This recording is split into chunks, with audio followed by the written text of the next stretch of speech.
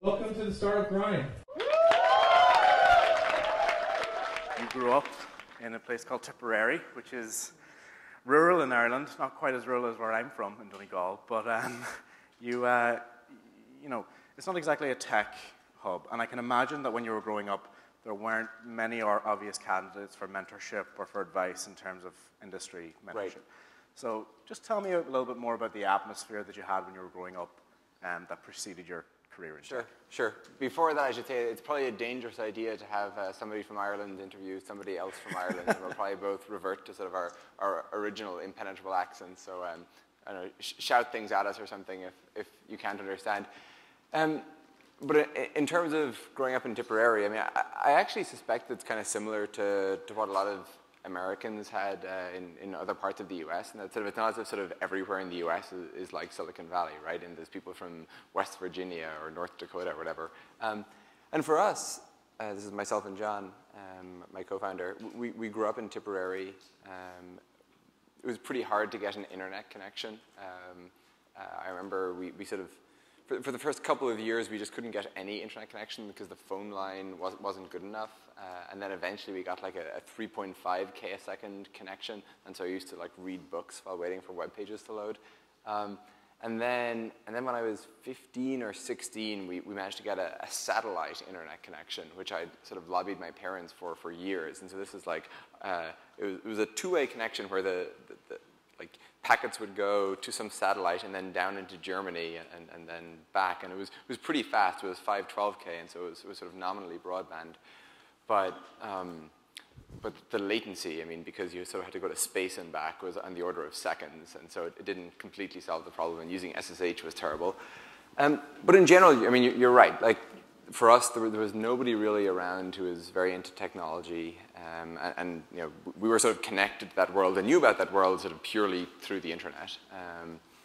I guess coming here was sort of, I remember it being sort of really jarring at first, where coming to the US, you realize that, oh, hey, there are in fact people who, like, real people who are into this stuff too, and you can be around a group of them at one point, not just one of them or something. And that was cool. That's cool. Well, it leads me on, I suppose, to like, it's interesting that you're talking about yourself and John, because I know it may seem like an obvious question, but you know, guys who start companies with their brothers are in a minority. Tell us a little bit more about the spectrum of the experience you had with John and starting Stripe and everything else that you've done back in Ireland, because I'm sure that it's it can be a good and a bad. What are the different things? Yeah, so the context here is John is my brother and my co-founder at Stripe, and you know, by and large, it's worked out pretty well. I guess you sort of always hear about all these co-founder spats in startups, and it seems that sort of, you know, if you have a couple of co-founders, it's pretty hard to be successful without there being a falling out with at least one of them. But I guess luckily, John and I like got all of our desperate fights and arguments out of each other when we were out of the way when we were 4. And so it's actually been pretty smooth sailing at Stripe. And honestly, I think it's so stressful, sort of every other part of having or like running a startup or dealing with the problems or whatever. Like just being able to kind of eliminate that one concern of like, how do you work with this other person, or sort of can you be totally honest with them, or can you tell them, you know, like that shit sucks. Having confidence there is really helpful. It was also good that sort of, you know, John and I didn't decide to start Stripe together really because we were brothers, though I mean, obviously sort of that it was somewhat part of it, but John is also simply kind of one of the smartest people I know, and so I kind of think that even if we hadn't kind of had that, you know, family relationship, there's still actually a pretty good chance we'd have started it together. He's very good at what he does. Yeah, and I suppose as well, like it kind of leads me on because you guys came from Ireland, Silicon Valley, you know, and how did you navigate the networks here and get those first all-important meetings? I know you had a meeting with Peter Thiel, which resulted in him investing in you. You got into Sequoia Capital, who have funded you. I mean, as a complete outsider, what was the experience like, and what did you do practically to ingratiate yourself here? I'm not sure we're very ingratiated, but I think the most important sort of single thing for us was Y Combinator. We did one company back in 2007 called Octomatic, which was Y Combinator backed, and sort of through that we sort of got to like understand sort of the contours of Silicon Valley a little bit, and that I remember sort of hearing about TechCrunch for the first time and sort of being like, "What's TechCrunch?" And someone patting my head, and yeah, and it just So kind of having that network of people who sort of knew a bit about how all of this worked, and sort of, I mean, I'd never heard of Sequoia Capital, right? I'd never heard of Ron Conway. I'd never heard of I can't even remember the first time I heard of Peter Thiel. And just sort of there being at YC sort of a group of people who are really densely connected in this network, and sort of coming through, giving talks or investing in other companies, whose founders were among our friends, whatever. That was really useful. And so that company was then acquired after about a year, and so by the time we came to start Stripe a couple of years later, it was really helpful, because we now sort of had some sense for what we were getting into and kind of just how all of this worked. But I think if you were to sort of have a one-word thing that helped us, I guess, come to understand it, it was Y Combinator. Y Combinator. Yeah. Okay. So going back as well to, I suppose, let's talk about Stripe, because one of the things that I really understood and kind of set Stripe apart for me as someone who talks to a lot of startups back in our fund in Dublin is that, a lot of people come to us and say, if I build this and everybody uses it, it will be awesome. And we're like, yeah. But you guys have had a very novel way of getting customer acquisition, and you've seemed to have focused on one particular vertical. Could you tell us more about what led up to that decision and what informed it, and how customer acquisition went? Right. Yeah, I think for kind of developer-oriented services in general, or I mean any internet service, sort of the distribution and the customer acquisition question is obviously always pretty hard. And I think that, again, especially for developer-oriented startups, sort of there's an obvious kind of temptation to say that I will just like build a thing and hopefully all the developers will talk about themselves and it'll be great. And sometimes that doesn't quite happen, or doesn't happen as quickly as you'd like. And I think it worked, or has worked decently well so far for Stripe for a couple of reasons. One is that payment processing is just a thing that people know that they have to deal with. Like, sort of, people don't really think, oh, sort of, maybe I should accept payments, but maybe I shouldn't, or something. Like, it's not kind of it's not a luxury good. It's sort of a fundamental thing. It's like web hosting or something. And so I think, sort of, because people know that they need it, just sort of being present as sort of the best option or something, that works pretty well. I think also payment processing is special because, unlike, or to a greater extent than almost anything else, like, people associated payments in the past with just pain and misery and like legacy services and crappy APIs and all this stuff. And so I think that, like, and when we had to sort of describe just to our friends Stripe in the early days was sort of, we're doing payments for developers, it doesn't suck. They sort of like, that was enough. They kind of got it. It's not like, oh, well, we're doing this kind of mobile-based analytics something thing where, I mean, like, maybe that's a good idea, but sort of the person you're describing it to doesn't like know already that it's a good idea. I can understand why that would have a network effect, but like, one of the things I read about you guys is that you spent literally nothing on marketing for the first, when you were doing that. So what were the practical things? Did you run hackathons? What were the things you did to kind of spur that on and accelerate it? So we worked for a long time on just trying to make the product sufficiently good that friends would start to tell each other about it. And we actually increased our prices to kind of force ourselves to do this. So sort of back during Stripe's kind of the earliest days during the beta period, Stripe costs 5% plus 30 cents per transaction, which was more expensive than almost any other option. But we sort of had that as a forcing function to like force it. Like, was it possible to make a product that's sort of so much better than everything else that people would still use it and still tell other people about it, despite having to pay 5%? And it took a long time. Like, it wasn't an overnight thing. We started working on Stripe in January of 2010, and we didn't launch it publicly until the end of September 2011. And so that was almost 2 years. And it was just kind of like rinse, wash, and repeat. Like, we built it, we rebuilt it, we kind of rebuilt it again, we moved it onto different infrastructure, and we sort of kept going until we thought that it was good enough.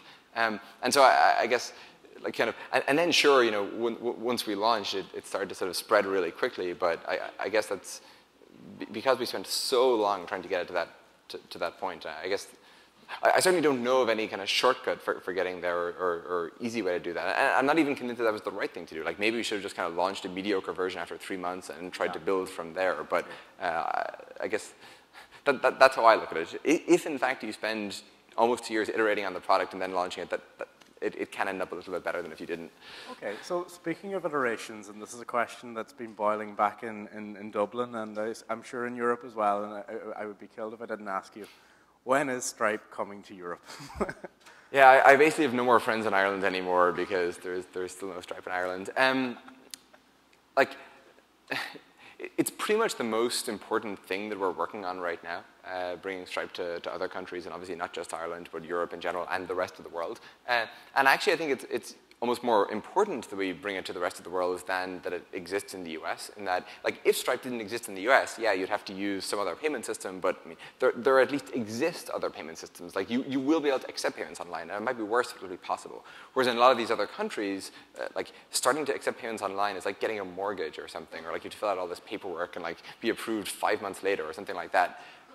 Or in some cases, it's just almost impossible, full stop. I was in Kenya a couple of months ago and sort of talked to people building web software there, and they have access to the same tools, the same software, the same resources, everything that we do through the internet, but they just, like, full stop, cannot accept credit cards online.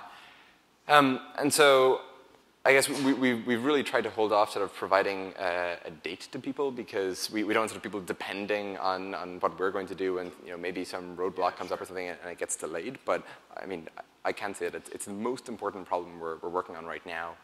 We launched in Canada back in September, and yeah, I very much hope more markets will happen soon. Just briefly, what are the problems that you're trying to deal with to get into Europe? Yeah, so I guess part of the problem is that it's, one, we don't know them all up front. Like, there are sort of Rumsfeldian epistemic unknown unknowns. And then so even of the ones we do know, there's just like a lot of them, right? And so part of it is regulatory. Like, one of the most important things about Stripe is that anybody should, or almost anybody should be able to start accepting credit card payments online immediately. That's not how things work in most of the world. That's not how things worked before Stripe. And so we sort of need to convince regulators and banks and credit card networks and all these folks that people should be able to, like, to start their business immediately. And that instant gratification is in fact really important, just as you should be able to sort of spin up an instance on EC2 immediately. And then part of it is sort of just like the mechanics of it, of how do we transfer money, reliably into a bank account in Europe, and how do we deal with the user has put in their bank account number wrongly, or the transfer is rejected, or whatever it is. And there's making sure it sort of works completely, in that we don't just want to roll out support for like Visa and MasterCard transactions, because that's a kind of leaky abstraction. We want to support all of the card brands from day one. We want to sort of launch half products. And then there's kind of support questions, language barriers, and just there's a fairly, like, most companies when they go international, it's fairly complicated. When you're also dealing with the movement of money, there's a lot of it there. And in fact, I was talking to somebody yesterday who was sort of describing how at their company it had taken 8 years to go to Europe, and they're not touching money. Wow. And so we definitely don't intend for it to be 8 years, but there's a lot there. I was reading a blog post last week by Fred Wilson, and the basic premise of what he wrote was that if you're a service provider and you're catering completely or majorly to a market of startups, that you're exposing yourself quite a lot to customers that are transient or customers that don't have any money. I mean, surely Stripe, I wouldn't say completely, but a large customer segment is startups. And what would your reaction to be to that statement? Yeah. I think in general that's sort of something to think about if in fact that is your market. And yes, startups certainly were sort of hugely represented among Stripe's early users, and are still probably kind of overly represented kind of relative to a uniform cross section of online services or something like that. From our standpoint, the ones that are sort of most important to Stripe, that drive the most traffic or payments or users or whatever, are kind of definitionally the successful ones, the ones who are least likely to go away. And so I think maybe if sort of you're offering some service where the chance of the startup wanting to use your service was kind of independent of their success, that might be problematic. But sort of if I don't know, people talk about the Series A crunch or the startup funding environment drying up or something like that, if that were to happen, I think that sort of that'll mean that the startups that haven't been able to solve the revenue problem or whatever it is, maybe a bunch of those will go away, but they're not the ones who sort of really drive Stripe's success. And so I think that that's a little bit less of an issue for us. It's Darwinian, basically. The startup environment is pretty unforgiving. Yeah, I guess. Okay, well, I'd like to, I suppose, wrap up on the last one and really ask. Really, when is Stripe coming to Ireland? No. Like, put it to you this way. I've read about you and your brother, and it seems as if there are not a whole lot of really, really, really notable failures. I mean, surely you've swum against the tide a lot over the last few years, but following on from that, what is the biggest thing that you've learned since you began Stripe itself? In your role, for your role in the company? Yeah. So one that just I was reminded of a couple of days ago is how long it takes to hire people, and like I think for pretty much everybody, there are people that you know to be really good and you would really like to work with at some point, and I don't know, maybe you're working on something and you kind of ping them and they're like, oh no, I'm doing this thing, or I'm doing my own startup, or I'm at this job, or whatever it is, and it is possible to get those people, but it takes a really long time. 2 days ago, somebody who has been a friend for 5 or 6 years and who we've basically been trying to hire for the entire history of Stripe agreed to join after, like 2.5 years into Stripe. Quite a long lead cycle. Yeah, he agreed to join. And that experience has been sort of repeated throughout Stripe. We've a bunch of people who took more than a year to convince to join. I think that kind of abstracting a level, like the meta point there is, I think from the outside, sort of Stripe looks like sort of a pretty obvious, or some, it looks pretty successful, right? In that, I guess we built a product and at least some people liked the product and it grew, decently for at least the first year, right? It's at least not an utter failure yet. But like, even sort of given that, startups are incredibly hard, and like for most of Stripe, there's always like some major problem and you don't know how to solve it, and you're sort of constantly struggling against these. And so I sort of think that, I think it's very easy, and this goes for Stripe too. You hear about other startups like Airbnb or Dropbox or Pinterest or Twitter or whatever. They're really hard, and I think so like with imposter syndrome, where you always sort of think that you're the odd one out, everyone's amazing, and you're sort of the one faking it. I think there's kind of a startup version of that, where like every other startup looks like it's having this immensely easy time, and sort of you're the one struggling with all these problems. I'm pretty convinced that all startups are like that, and just I think it's at least somewhat reassuring to know that you're yeah, you have probably to walk down, like metaphorically, you have to walk down a lot of dark alleyways before you realize that you've got something. Startups are hard. Yeah. Startups are hard. Yeah. Well, on that optimistic note.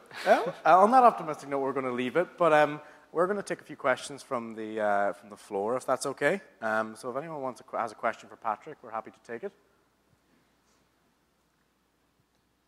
This lady over here, Joni. Hi.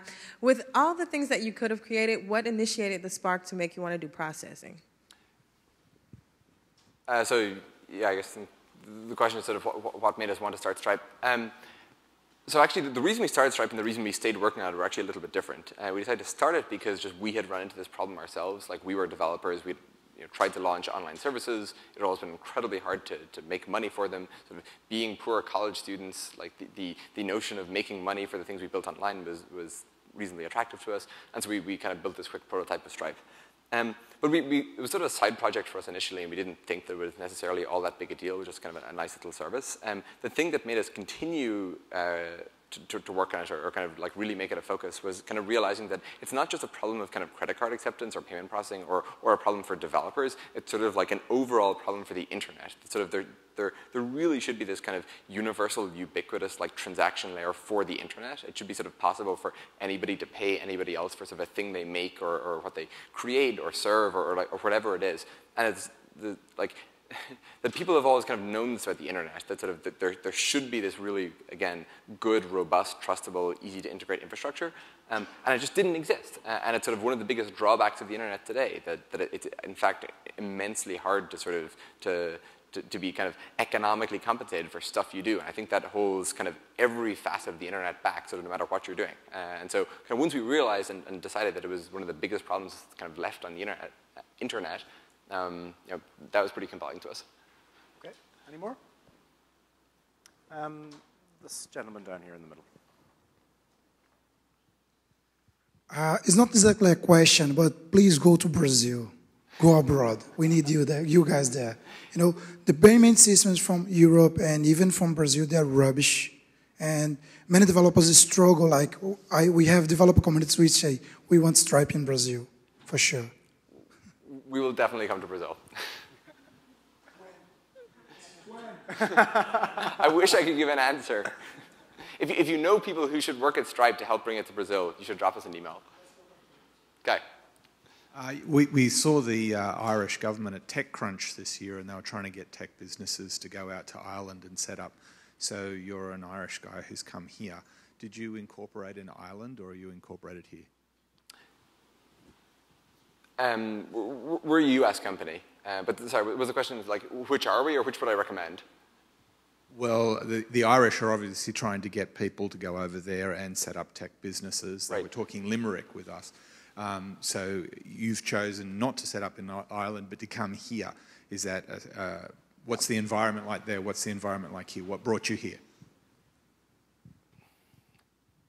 I think for sort of the kind of business that Stripe is, sort of a very kind of pure technology startup, I personally at least wouldn't have been able to pull that off in Ireland. I don't think that we'd have been able to get the kind of finance deals we needed to get done in Ireland. I don't think we'd have, I mean, there's just no question. We would not have been able to hire the kind of people that we've been able to hire in Silicon Valley back in Ireland. And I couldn't have made it work. I don't think that goes for all startups or for all technology companies, but I guess it's not so much that I sort of think Ireland's a bad place as I think most places that aren't Silicon Valley are probably a bad place. You know, I think it's a sort of a very interesting question as to how can you change that, or how can you improve it, or sort of what causes it to be sort of a center of gravity or mass or whatever in different locations. But I think for sort of the kinds of companies that are famous here, like the Airbnbs and the Dropboxes and the Facebooks and Googles and all of those, I think, I mean, there aren't many elsewhere, and I think there aren't many elsewhere for pretty good reasons. Like, it's not just that those people decided to move here, it's also that the versions of those people who started elsewhere did not make it. Okay.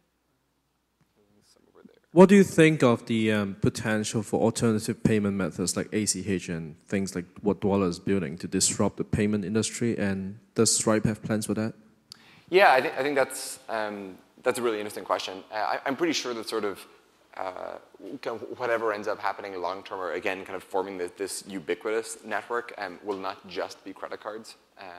And sort of, it's kind of an open question as to, you know, whether that's ACH or whether it's sort of, I mean, there's various kind of debit instruments and stuff in particular countries like Germany and Holland. But I think kind of the really important point is that you can sort of jump up an abstraction level so that you're not reliant on any one of those becoming ubiquitous, but you can sort of do something that enables you to kind of switch in different ones. We have this gentleman over here.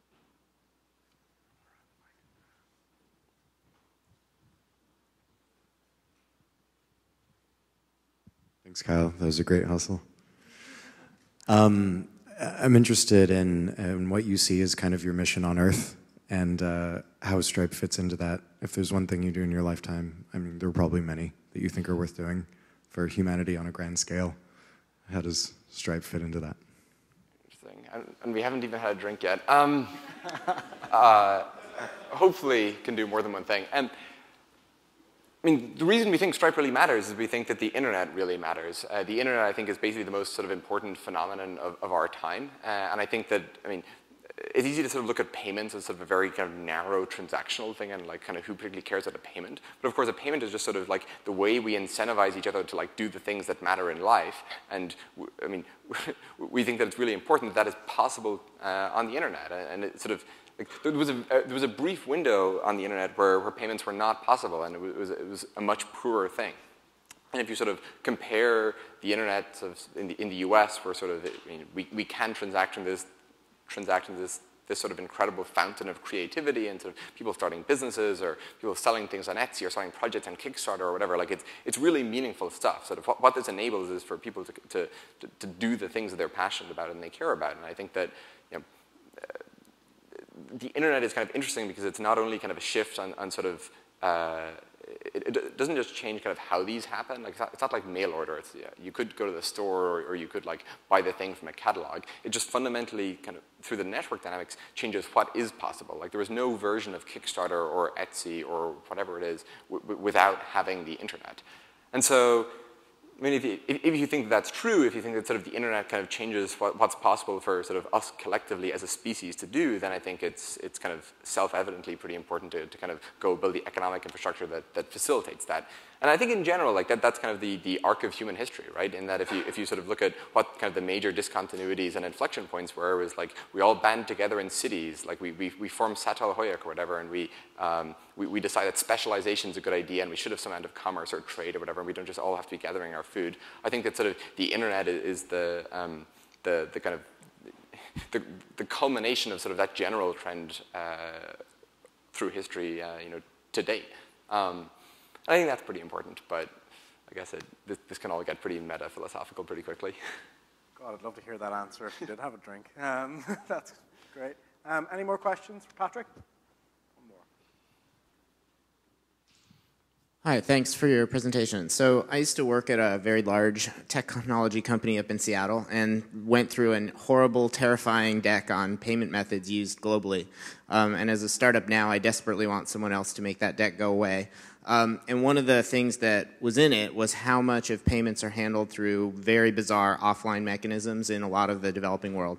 I was curious how you think about tackling that. Yeah. So I think that in general, in many of those countries, things are pretty quickly moving away from those and sort of towards instruments that support kind of some kind of real-time authorization. So the question is basically kind of, or the fundamental kind of split is, you know, payment instruments where maybe you collect the money on delivery or in person or asynchronously or something like that, as opposed to payment instruments where you can sort of receive the money instantaneously. I think it's probably a safe assumption that in most of the world, pretty quickly, there will be real-time auth payment instruments or things where you can get the money immediately. It's possible that that'll take a while, and I think kind of it'll be an interesting question for us, you know, as we think of expanding to somewhere like India, for example, whether or not we try to do something there. But I think it is very important that we present a fairly coherent and consistent set of abstractions to developers and sort of introducing this like gushing leak of, oh, and you know, if it's this payment instrument, you don't actually have the money yet, or you might never get the money, would be problematic. And so I guess we're kind of hoping that most of the world will support kind of that fundamental capability of the real-time auth by the time that we get there, and it'll be, yeah, there'll be a pretty tough set of trade-offs if it doesn't happen in time. Okay, well, on that note, I would like to, again, thank you for coming along, and we hope to see you back in Ireland very soon. Yes, definitely. Thank you very much. Thanks, Patrick Collison.